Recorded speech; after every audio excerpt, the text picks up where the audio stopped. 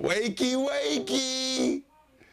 Wakey, wakey. It's time to get up.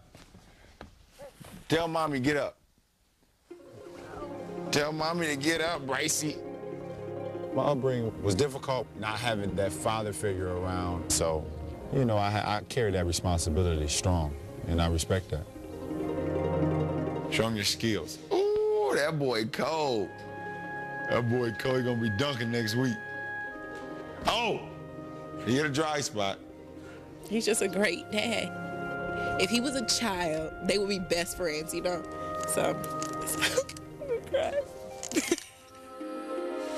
It keeps me grounded, you know, knowing that, you know, I'm representing, you know, a little guy like that and, you know, his big brother, so it means a lot.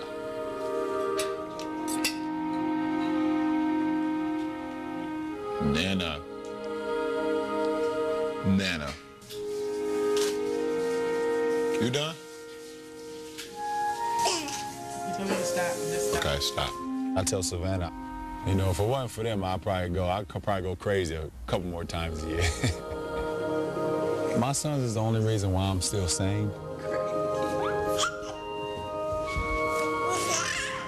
They don't know if I missed the last 3 shots of the game that could have won the game or I turned the ball over. All they know is that, you know, they see their daddy coming out the locker room and, you know, they ready to play.